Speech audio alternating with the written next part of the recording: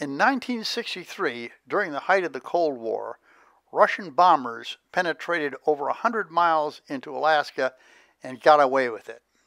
This is the story of that drama and my minor part in what happened.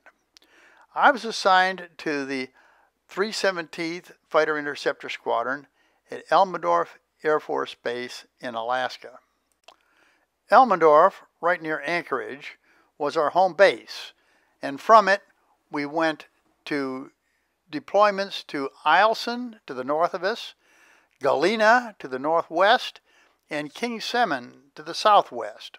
We were flying the F-102 Delta Wing fighter, one of the best fighters of its day, with excellent radar, highly maneuverable.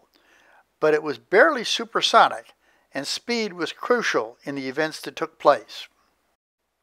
It was in Alaska, with its open airspace, plenty of room for maneuvering, that I learned to get aggressive and learned the real spirit of attack.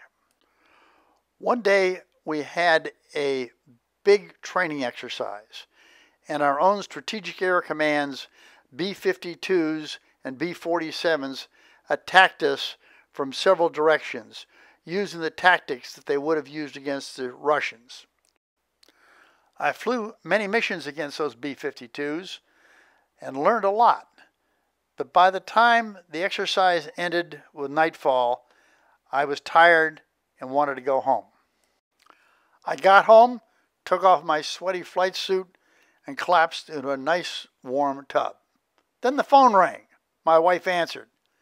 "The squadron wants you down there immediately." I hopped out of the tub, put my flight suit back on, and got down to the squadron just as fast as I could.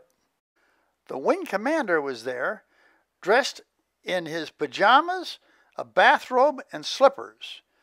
"There are Russian bombers over Alaska," he said. "Get a plane, get out there." The Russians had caught us at a very bad time. We had downloaded the weapons from our fighters, and it took about 30 precious minutes to rearm our planes. We finally got airborne to meet them, got off the ground, but suddenly they turned around and went back the way they had come, just as fast as they could go. We are now in a stern chase, and the Russian bombers were almost as fast as our fighters. They knew they were in trouble, and they called for help. Russian fighters took off from Providencia and raced east to cover their retreating bombers.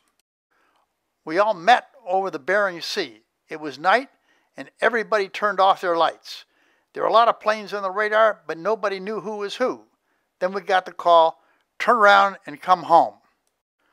We eventually determined that there were 2 Russian Bear bombers, and they were probably lost.